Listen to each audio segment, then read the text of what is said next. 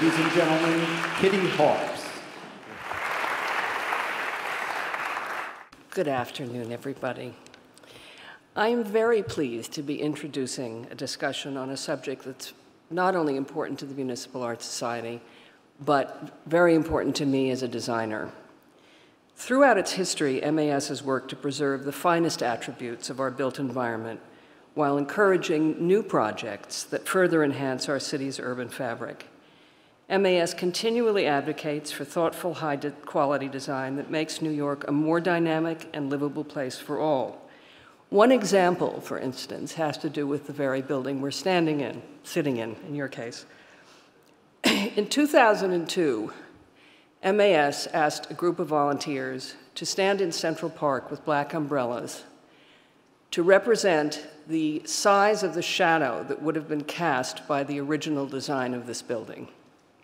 As a result, the building was redesigned because the shadow was so egregious and so overwhelming, and it was the innovative and imaginative and somewhat humorous approach of MAS that got it done.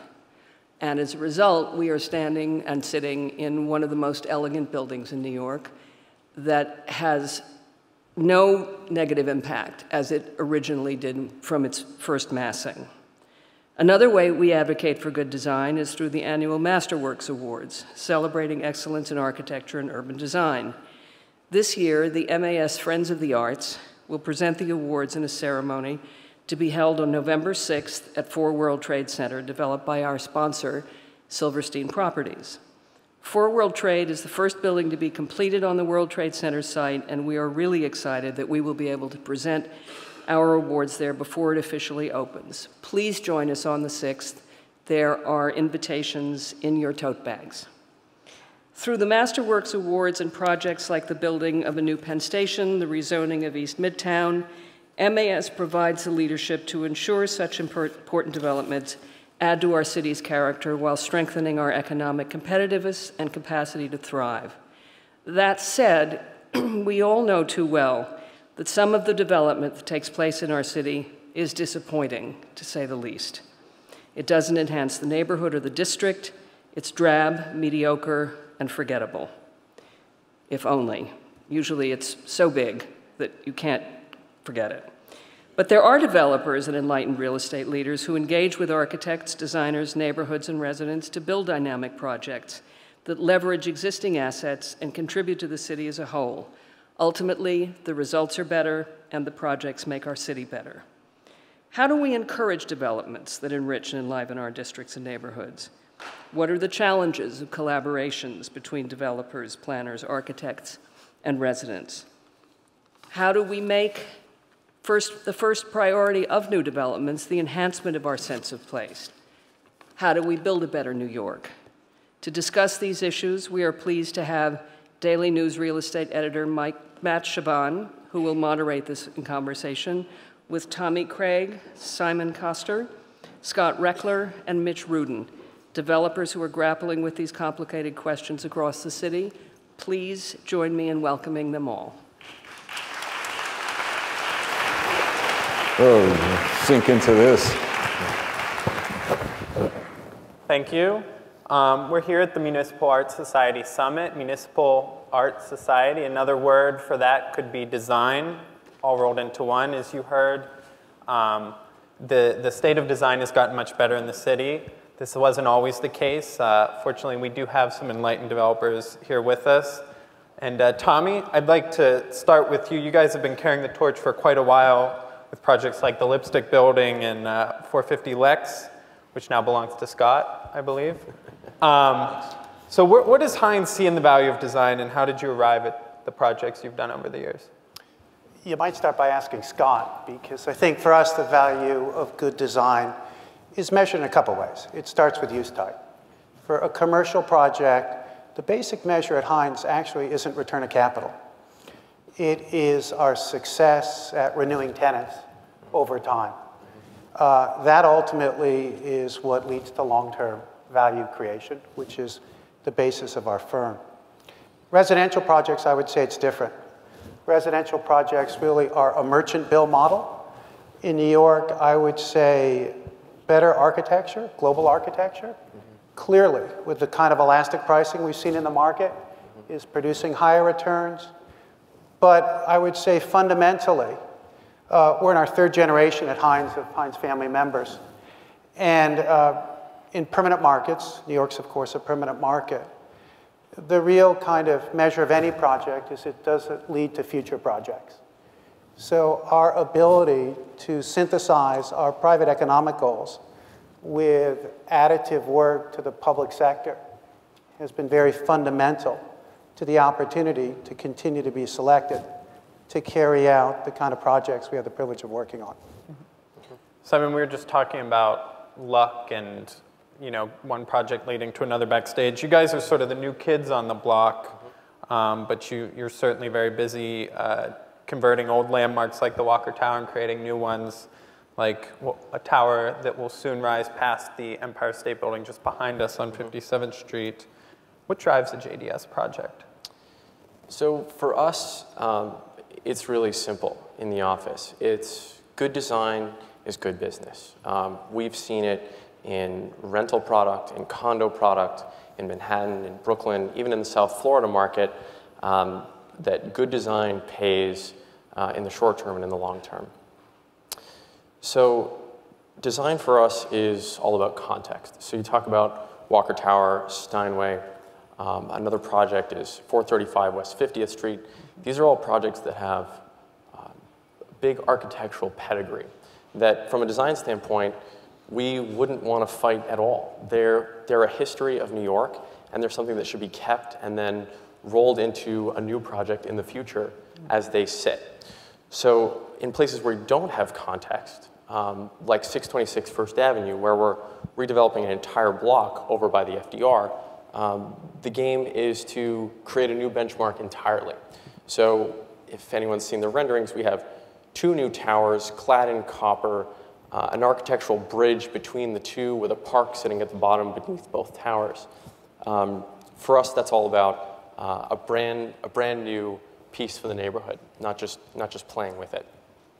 So how to get that done in the JDS sense is that we don't have a problem dealing with the issues of high design in that people think there's upfront cost and added construction complexity, and we really have in-house construction teams and procurement groups that can deal with building almost anything. They are not third-party construction managers, they're not owners reps, or any of those iterations. They're just people that work directly for us that manage all our construction in-house, and they build our buildings as if they're building their own home, and they put a passion into it to get the whole thing done and make sure that what you see at the beginning of a project, what you're nurturing as you're designing a project, and how you finish that project is all one seamless process. Right. So I think there's a real appreciation for quality there, and I think, Scott, you as well sort of maybe got to this before JDS, but you've shown a real propensity for buying up historic buildings in the city and really transforming them, like on 6th Avenue, but I think even more notably projects like Stair at Lehigh and some of your work in Flatiron. So I'm curious, preservation and development are often seen at odds. How do you make the marriage work? Sure. But first, before I jump to that, I just wanted to say, Tommy, is the one thing about Hines, they build great buildings, and same with Maclo. And some of these things, to your point, when we buy a building that's a Hines building or a Maclo building, they're built with timeless design and focus and infrastructure in the beginning. And so they have an ability to have continuity and still be very competitive as you go forward, like 450 Lex.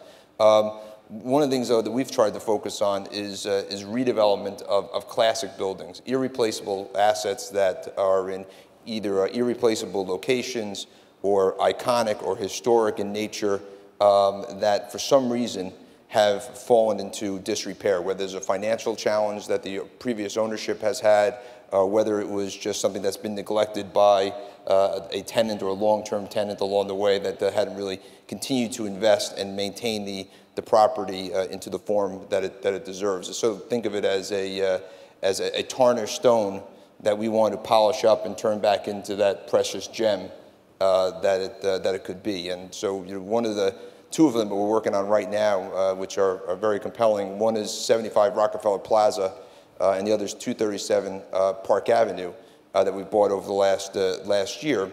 And we're able to buy these assets at significant discounts to replacement costs because of the distress or the lack of care that it was going through. 75 Rock is a landmark building, great location, obviously, right looking over the plaza, a building that's going to be completely vacated by Time Warner in July of 2014.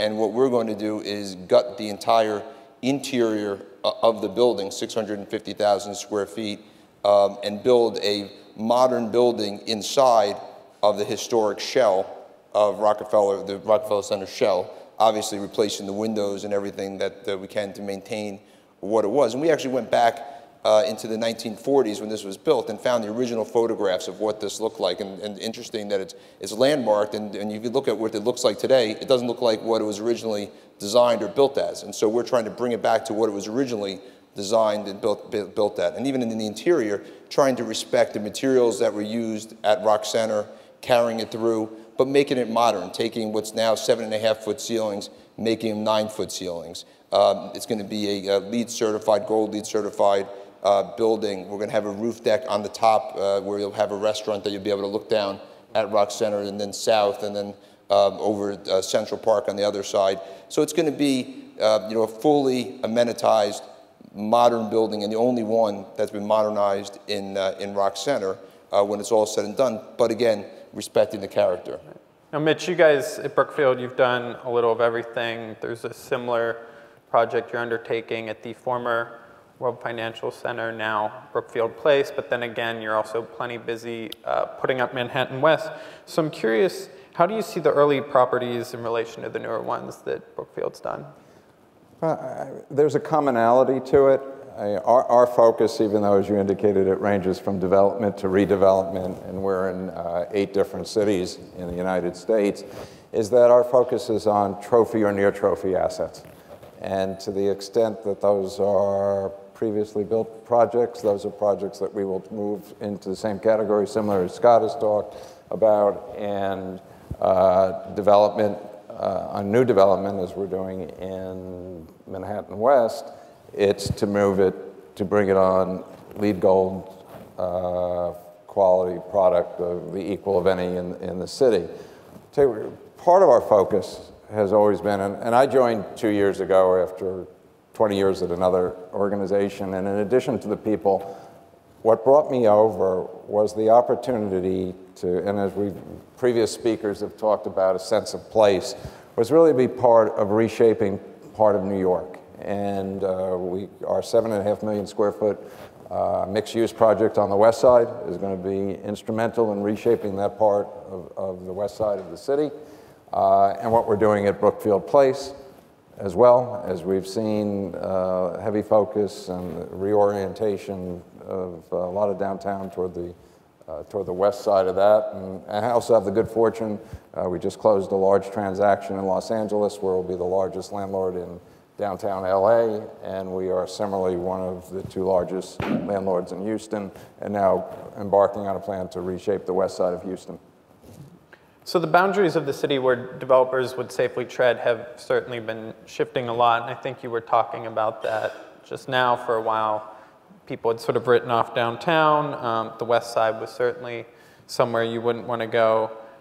So starting with you, Scott, as I mentioned, you've got a lot going on sort of in what we call Midtown South. It seems like it needs its own name almost now. It's become such a vibrant community for companies. What do you see driving that growth, and what do you think could continue to push it forward? Sure. So I think we've seen over the last, I would say 3 to 5 years, a growth in the media and technology and idea-based economy in New York to a point where it's reached a critical mass that it's now become self-reinforcing, so that companies that want to be in the media and technology fields need to be here because the workforce is here. And then more, what's happened now is because the company's here, more of the workforce comes, and then more companies come. And so they've sort of have found themselves. And they have a different need for office space and different demands than what our traditional, let's call it financial service or professional service companies would want. And we began to see that happening in 2010. And we invested about $1.5 billion in Midtown South with Starrett Lehigh, 620 Avenue of the Americas, which were buildings that had, that really catered to those 21st century tenants, but had the character and types of amenities that a more media and technology and idea-based type tenant would want, which would be, if you think about it, larger floor plates, higher ceilings, an ability to densify, work in a more collaborative way. And there's also a cluster effect that more of these types of tenants want to be near each other. And so as Midtown South with Google and Chelsea began to occur and starting heading west, that cluster effect took place and more companies want to be there. Now the reality is there's only so many buildings though in Midtown South, and so what you've seen in that marketplace is there was a structural shift in rents. So where rents used to be maybe $30 or $40 a square foot, it's now $60 or $70 a square foot, and there's not that much. And so as you heard from your prior speaker, Lower Manhattan is actually going to be a beneficiary of that in a different way, maybe not in terms of the types of the buildings, but you're starting to see that cluster effect and Condé Nast moving downtown, Group M announcing that they're going to be moving down to Lower Manhattan, and we're seeing more and more tenants have interest in Lower Manhattan. I think that would be another place like Midtown South that will have that definition of a younger, more dynamic, idea-based economy. It's interesting we talk about people, this movement sort of going south rather than north. The deputy mayor was here earlier talking about the need to revive Midtown. Simon, you guys are doing a number of projects in Midtown, and they're predominantly residential, which I think even a decade ago we might not have seen. What do you make of the transformation happening specifically here on 57th Street? So 57th Street is a really interesting case study that can be done in New York right now. So there's a handful of things that make 57th Street interesting. And that is, the first one is that 57th Street is the end of the special Midtown zoning. So you can actually build tall buildings north of 57th Street in the first place. The second one is, even if you can build a tall building somewhere else in the city, the question is, why would you? North of 57th Street, south of Central Park, I don't think anyone would disagree that the views looking north into Central Park are simply fantastic, probably some of the best in the city that you can find. And then the third factor, which everyone understands really well at this point, is that the residential market has reached levels that nobody would have expected. And that makes projects like this really financially feasible for the first time in a long time. So I think we're going to see more and more of these sleek, tall residential towers, particularly in this area, and then in different parts of the city as well, as the prices reach that point of sustainability from the project cost standpoint. Yeah. Tommy, I'm curious to hear from you about your downtown residential tower, since Tommy suggested that you might not want to build tall everywhere. What's driving a 56-story tower in Tribeca, a neighborhood not particularly known for that sort of thing? Yeah, this will be our third project, I would say, south of 14th Street. We did 2 neighborhood projects, 40 Mercer, 1 Jackson. It's a project we've been involved with for a couple of years now through our relationship with Whitehall and Dune. It's had an extraordinary, I would say, path, very emblematic of what's happened in the city. The project was not underway 12 months ago, and we're 85% sold at this point, at price points that average close to $3,000 a foot. What's driving that? A number of things. Lower Manhattan is appealing. There is a real sense that people are going to value that neighborhood, the proximity to the employment.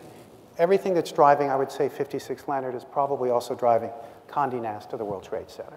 It's a live, work, play in an historic district. I want to come back to your other question, though, about, where's the pattern of growth? I think we touched on both of them, but I want to bring it back to Midtown East. It's interesting. We have a very definitive point of view about the path of growth. Our first project in New York was the Lipstick Building.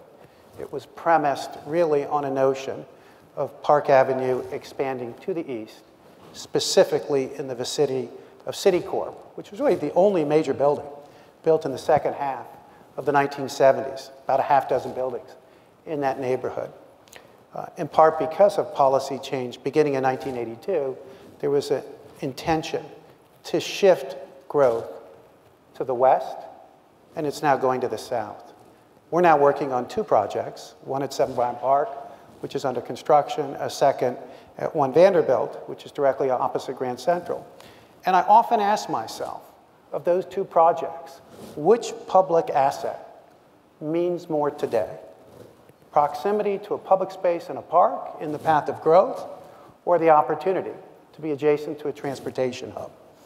And it's interesting, a generation later, I think, for all the reasons Bob Steele mentioned, Midtown East really needs not only transit infrastructure, public space, and it needs the benefit of a mixed-use community, as the current zoning provides. But it's a remarkable thing to believe in one generation that an area that was once considered congested, looks like it's no longer a place that users prefer. Mitch, I'm curious, since you guys have a number of properties in downtown and on the west side, outside the Midtown core, I know groups like MAS have expressed concern on your behalf that Midtown East could somehow cannibalize your work and those of your colleagues like Related Silverstein, who are also undertaking projects in those areas. Is it something that gives you pause at all? We're certainly not against Midtown zoning. We do believe strongly, though, in the sunrise provision, which would start its effectiveness in 2017. I think the city, a number of developers, ourselves are included, are vested in the success of the west side, and in addition to downtown. And even though the new construction that's coming online now represents a relatively small percentage of the inventory in New York, 1–2% a year over the next few years, it's still for this city a lot relative to what we've seen in the last 20 years. Yeah. Okay. This rezoning may well be one of the last major initiatives we see from this administration. So sort of just working our way down the line here, starting with you, Simon, I'm curious, what do you see as the biggest challenge biggest real estate challenge? We'll leave stop and frisk out of it, but what's the biggest challenge facing the next administration, whoever the mayor might be, and what sort of solutions do you see, and how does the real estate industry play a role in that? So, not surprisingly, there's a lot of unknowns, right? And that's a given. But the interesting piece is going to be how the public sector and the public in general is always going to need to have a place in the conversation. And there's a lot of conversations there's a lot of talk with the new administration about shifting the balance or bringing the public more into the conversation or less into the conversation. And I think the biggest piece the administration needs to look to is to keep that equation between private development and public interest balanced. And how they do that, we'll see. I think there's 2 things. I think the first and most important is quality of life and public safety. I think one of the things that drives a city is that people feel comfortable moving from around the world to come live here, to come visit here, to come work here, and maintaining that public safety focus and that quality of life is critical. And the second thing is affordability. We were talking about $3,000 apartments, and affordability, not just affordability for affordable housing affordability, but I would say young professional affordability for professionals to be able to live in New York City, even not just Manhattan, but even now the boroughs that are getting priced at higher levels without being priced out too far out. Now, the good news is, part of what you're seeing with some of this is that new parts of the markets in New York City are opening up because young professionals are having to go further out to actually find housing that they can afford, which are making some of these communities more vibrant and may lead to organic growth that would have taken decades to happen if we were trying to do it from a public planning perspective. So it's interesting, I guess stop and frisk might actually be a real estate issue. Tommy? Obviously. I'm not going to go there. Right. I'll reinforce what Scott said about quality of life and public safety as an essential precondition. But I think the next mayor is going to have to create an economic model that supports long-term job growth. I think employment is the biggest source of dignity for many, many individuals. and also provide a way to make sure that the wealth is more widely distributed, that the social contract ultimately, provides opportunity at all ends of the spectrum.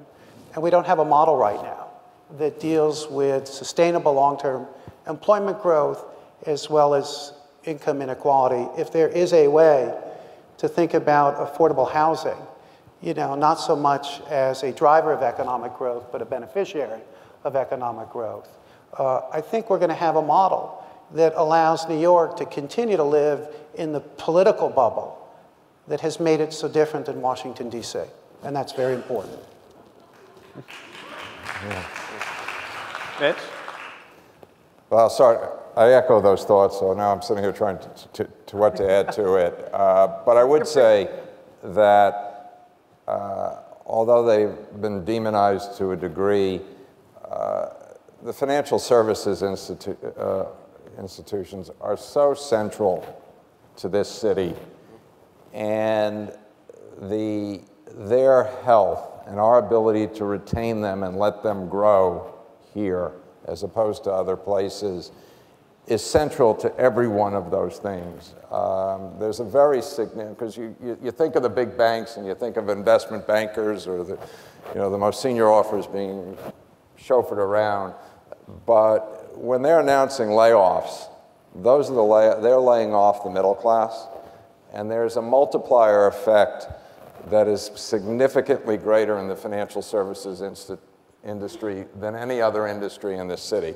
Now, fortunately, New York is fabulously diverse, both its people and its industry, and we see tech and healthcare and other professional service and knowledge industries that are coming along to replace it. But that's a big gap. I mean, it's not by accident that we changed the name of World Financial Center downtown to Brookfield Place. It was done to promote us. Those who know us know we're a fairly low-key company, and we debated a whole group of names. But it was done because the tenants that we were talking to and the tenants that we're talking to now are not in the financial services institution. And as a predicate to pursuing those discussions, they actually insisted that we change it. They didn't quite care what we changed it to, but an advertising agency, law firm, people in the consumer product fields just did not want to be in something called the World Financial Center. Interesting. Scott, since you've got the governor's ear and perhaps the next mayor's, I figured I'd ask you a question near and dear to the hearts of the folks here at MAS. What do you see happening in the coming years with Moynihan Station and all the plans around that? Is it a stop and frisk question again? Yeah. Tough one. It's a tough guy to answer that. I think a couple of things. One, I applaud MAS for actually focusing on it and making some bold visions, because I think it's important to always have bold visions and try to be creative and not just think small.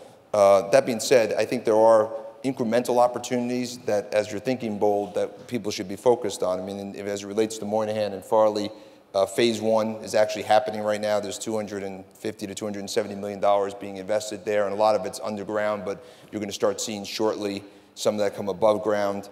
Some of the work that's happening over at Hudson Yards is ensuring that we're going to have the benefit for the Gateway project to continue, which may, again, add more capital and money flowing in here. And then even in Farley, there's some commercial opportunities that are actually out there right now, and tenants that have expressed interest in that, because all of a sudden you think about that floor plate, that character, that may offer opportunities, again, to rethink about Penn Station and how to take advantage of that. So I would say, I would think bold. I think incrementally to try to continue to make the experience better, though, and not just wait on what I call the blockbuster movie type opportunity.